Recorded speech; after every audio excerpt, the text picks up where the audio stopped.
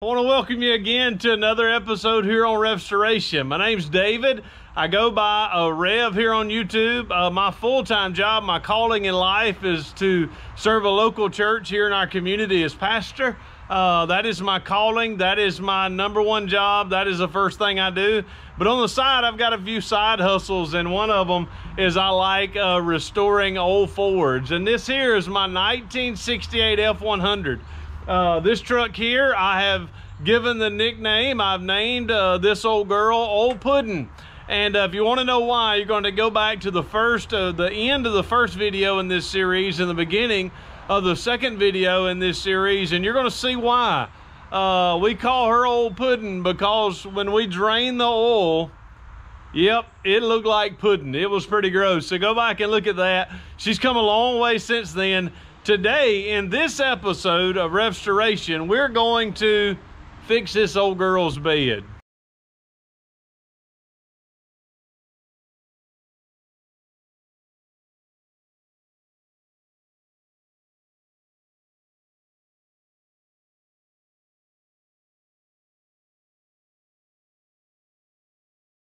Secret of YouTube. When you hit that subscribe button, it is absolutely free to use, but it immensely blesses me. All right, y'all, today we're going to work on Ole Puddin's bed. I know this is one of those things, it's rusty, it's got a few vent holes in it. We're going to try to repair all that. Now, I want to say this at the beginning part of the video. Is this the way to restore a 1968 F100 bed? That question is left to be answered. This may or may not be the best way to do it. No, I'm going to tell you up front, this is not the best way to do it. If you're trying to restore this truck back to its original bed, this isn't the way to do it. The way to do that is to cut all of this bed out and to weld in a new bed, new metal, and to paint it. Hey, that's not what we're doing. We're going to bring this truck back. We want this bed to be usable. We want this bed to be nice, but I'm not throwing $1 million at this truck, because if we look at the side of this truck, we're gonna leave this look. This is the way that Ole Puddin is gonna look going down the road. Now, you may want to notice that we have done a little bit of work to Ole Puddin. Now, I'm not saying all of this work is something that is going to really be able to stand out, but of course here you'll be able to see we fixed some rust holes in the side, but we made it look old. We made it look like the truck did not have holes in it, and we made it look like this truck actually had the rust. So why do we need to repair the bed? Well, that's why. You'll see there's a few rust holes that is in the bed all the way across. You'll be able to see that. Over there, there's some rust holes. Let's see, let's turn around. Yep, there is a rust hole. I don't know if you can see my fingers down there. Woo-loo-loo. Yep, there's some rust holes. So all of this is on its way out. It's rusty. So what do we plan on doing with this bed? One of the things I want to do is I want to run a rough sand over it. I want to get the flaky rust out. I'm going to treat it with some rust stop paint. And then I want to take some aluminum. I'll show you the aluminum. I'm going to take the aluminum and go all the way around the edges on both sides, and probably go by with some aluminum on the back. And then I want to put some bed liner, some spray-in bed liner on this, and seal this bed as well as possible. We want to make it work. We want to make it look decent, but we don't want to make it look new. We don't want to make it look like this is a brand new bed and a brand new truck. It's going to be Puddin's bed. Now, Puddin's bed would not be made with all little dots and frillies. Puddin's bed would just be thrown back together and make it presentable. That's what we're going to do in this episode, and hopefully it'll be something you'll enjoy. All right, y'all, the first thing that I'm going to do is I'm going to go around and I'm going to use this finger eater. That's not what it's called, but it was this finger in the last episode, or the last episode in this series. I was repairing and I actually ripped my finger with this, because you can't use the paint scrubber with a guard. So it cost me about an inch of my skin, and it hurt for about a couple of weeks. That finger is repaired. I'm hopefully not going to do that again. But I'm gonna go around and scrub as much of this as I can, get some sandpaper out. I'm gonna get all the rough flakes of rust out. And when I do that, after I do that, I'm gonna come back and show you, probably spray it out. And then I'll show you the material that we're gonna spray on it and then start to bring this truck's bed back to life.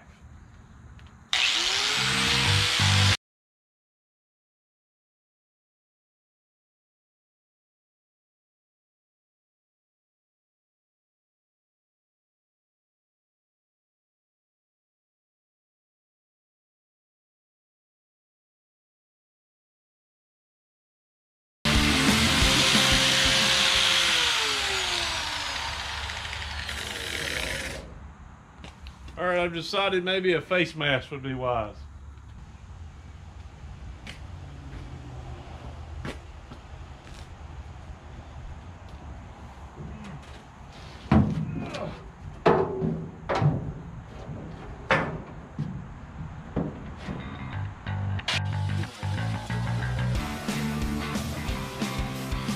We're gonna get started with the orbital sander.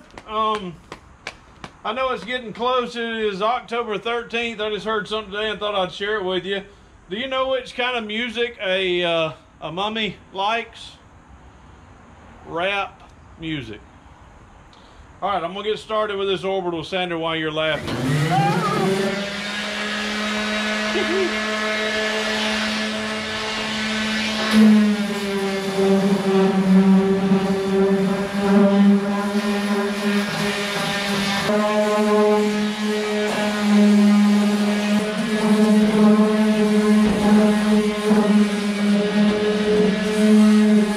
I've sanded it down. Before we start doing any more prep, I need to spray this out. This air from the air compressor. Start in front, blow to the back.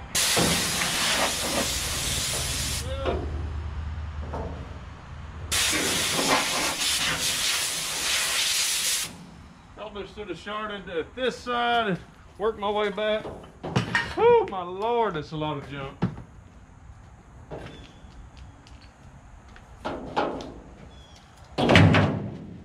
Whew.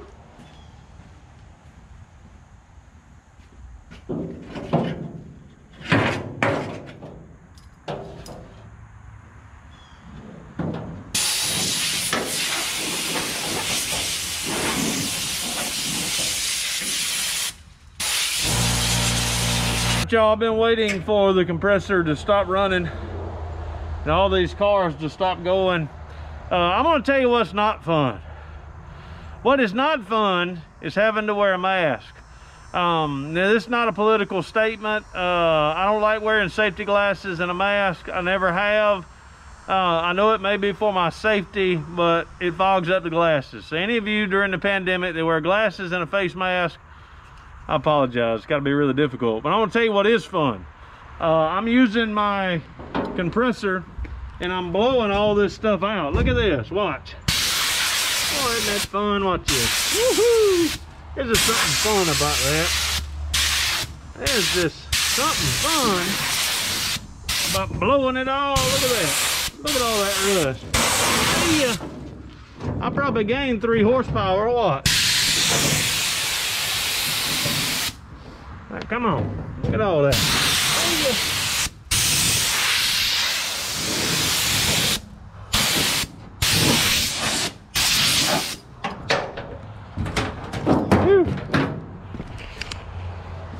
All right, now as I fall out of the truck, I think now is a pretty good time to kind of do it a good once over, maybe go in and get a few more rough spots, clean those up. I want to seal the seams, probably just with some putty. Then I want to go in and put my metal in, but I'm going to show you all the stuff that I plan on using. I'll do that right now. I know how dirty I am. This rust is getting all over me, but I'm going to share with you the product that I plan on using to stop the rust and what I plan on doing to the bed. So here we go. Here's first, Rust-Oleum Rust Reformer. Let's get my shadow out of it. This stuff here is supposed to instantly converts rust to protect paintable surface. So I plan on using this all over the bed. I've got 4 cans. I don't know if it'll do it, but I plan on all on the inside bed up to this top rail. I plan on up to this top rail all the way through the bed. I plan on spraying this rust reformer to stop the rust. Then on the area of the truck that I do not, the area of the truck, let's see, let's turn it this way, get some sun on it. The area of the truck that I do not want to do spray in bed liner, I'm going to spray with this satin all surface paint and primer. I'm going to paint it all along the inside. Basically that line, if you look over here, the line that is above the wheel well, that line there up to the inside, I'm going to spray paint with this satin spray paint. That edge there down all the way through the bed, I want to spray the bed liner. That is the plan. And then I'm using this Rust-Oleum truck bed coating. It's a textured non-skid finish, abrasion resistant. Also stops rust. So will this work? We're going to find out together. I'm going to do that. But you may ask, Rev, what about those holes? What about those holes? Well, if you see there, you see this aluminum. This is 2x2 angle aluminum. I think it is 1/16 maybe. And I'm going to cut it and lay it all along the edges. I'm going to cut this and lay it all along these edges here and those edges there. The inside I'm just going to seal all along the edges all the way through. The back edge there, I'm probably going to cut one of these down and go across the top there. That will be the plan. So, all right, y'all, I think it's important to say this at this part of the video. Don't want to take a long time to say it, but I do want to say it. If you're watching this video and you're saying, hey, I'm going to learn how to repair my bed. I've already said it once. I'll say it again. I'm not saying this is how you should repair your bed, the bed of your truck. This ain't how you should make your Puddin's bed. No way am I telling you to do that. What I am doing is I'm sharing with you my experience. There's no way in the world I would pay somebody else to do what I'm about to do. I just wouldn't do it. I wouldn't pay them because I'm going to do it. This is how I'm going to repair the bed of this truck. So if you plan on writing and saying that was the most idiotic way to ever do it, hey, please do that. I'd love a comment. I'd love a subscribe. I would love a thumbs up or a thumbs down. You know, I appreciate all that dialogue because it tells me what you like and what you don't like. And I do care. I do care. But this is how I'm doing it, and that's what I'm doing. I'm sharing you how I'm going to do it. I'm going to do some Alex caulk here, some window caulk around some areas. Guess what? That's probably not how you're supposed to do it. I'm going to repair holes with aluminum and screws, and then I'm going to paint a bed liner over it. That's probably not how you're supposed to do it, but that's how I'm going to do it. And I hope when we get done, this bed is going to look 10 times better than it looks now. It's going to be even more usable than it is now. And guess what? I'm going to be satisfied. And in so doing that, I hope that is entertaining and informative, that this is a way that you can do your bed. Probably wouldn't pay somebody to do the bed of your truck this way, but hey, guess what? This is how I'm doing mine.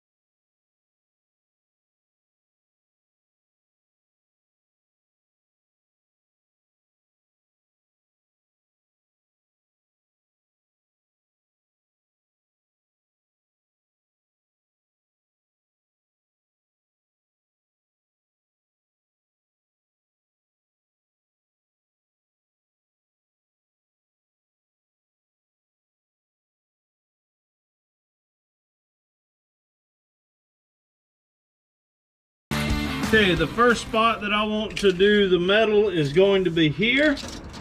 And it is 36 inches to the point. So I'm gonna go flat to 36 at a 45.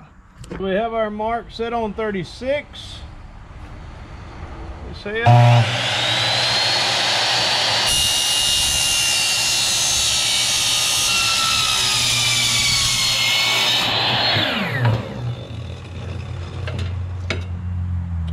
So let's go see if this will work. This piece is cut at 36 inches.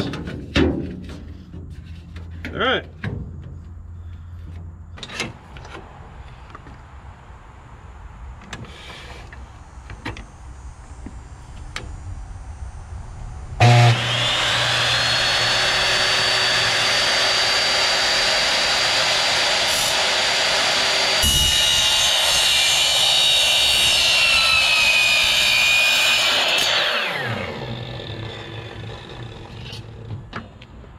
Right now, the next thing I want to do is I want to screw in the base here. Screw in the base. I'm going to periodically or just randomly, well, systematically, maybe that's the word I'm looking for.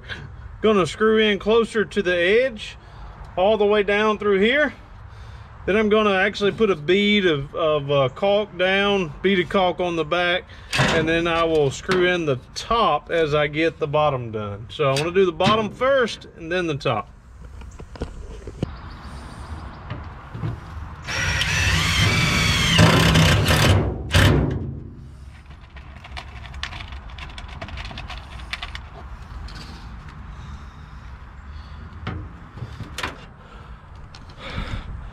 All right, y'all, day one of the build is complete. I'll show you the bed.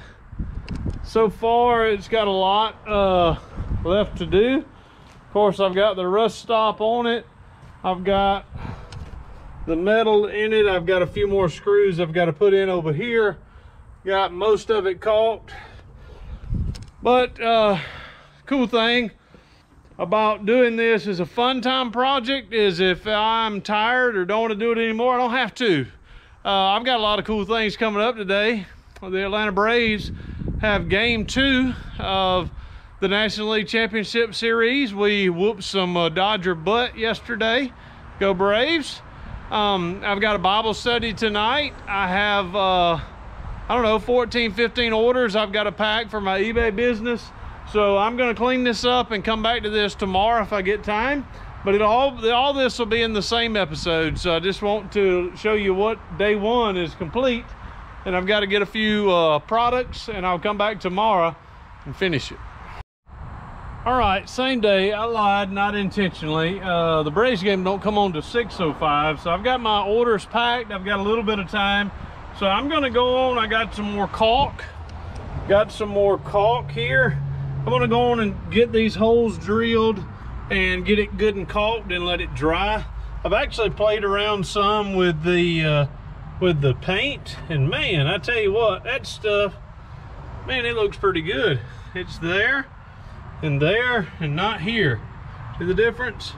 So you know, probably gonna need a couple more coats, but I'm loving it so far. So all right, y'all, we're back next day. So what I'm gonna do now is I'm gonna go and we're gonna put all of the black paint, all of the bed liner paint on the truck bed. I want to show you. That's what it looks like there.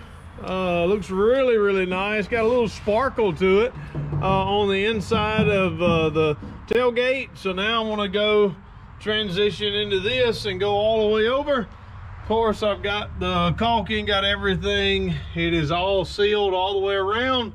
So I'm going to go in and get all that painted, get it all painted, and then come over the whole thing with the bed liner paint.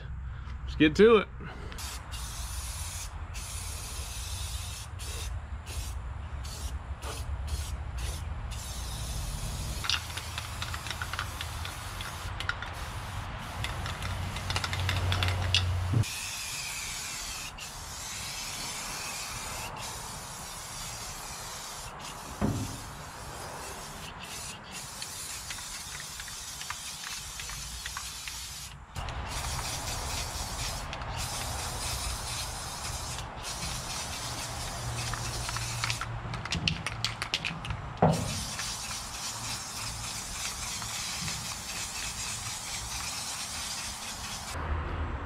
right, everyone, old bed's finished. I don't know about you, but I think I have done a pretty good job at making Puddin's bed. So I'm gonna turn now. We're gonna give you a reveal of the bed. Well, that truck was just getting on it. I tell you what, no Jake brake, but boy, he was giving it the gas. So I'm gonna turn and now I'm gonna show you what the bed looks like. Is it perfect? No, it's a 1968 Ford F100. Is there more that I could have done? Could I cleaned it? Could I taken it all the way down? Yeah, I could have done all of those things, but hey, I didn't.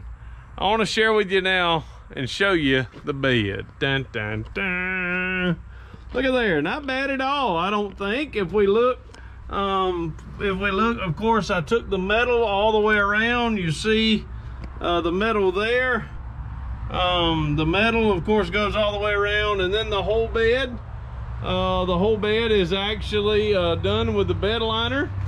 I went to go buy another can of the bed liner just to hit the back one more time. I'll probably do that.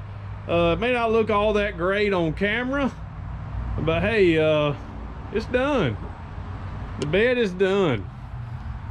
I'm gonna shut the tailgate here. So I don't know about y'all, but I appreciate you so very much for watching. I know no way. Oh yeah, hold on. What in the world? What is that? Did somebody paint the bumper of Puddin? Uh-oh. All right, y'all, that's a little tease. To be continued. I think we're gonna work on both bumpers, maybe hit some highlights on old Puddin, and got a little bit more to do on the body. And got some stuff I want to do on the doors. Got some stuff a lot of stuff I want to do in the interior. We want to get the outside done first and get it to where we want it. Then we'll go to the interior. Hey, but as always, we appreciate y'all. If you're not subbed to the channel, man, it would be an awesome blessing if you would sub to the channel. So many of you are viewing, and man, it is awesome. We're grateful that you're viewing the videos. Hopefully this is one that you have enjoyed. Hopefully this is giving you an idea. It cost me right at $100, metal, screws, paint, everything to kind of get this bed back to where it can be used again, and I'm pleased in that. But we appreciate you for watching thus far, and as always, we know no way of closing out any of these videos and saying deuces. May God bless.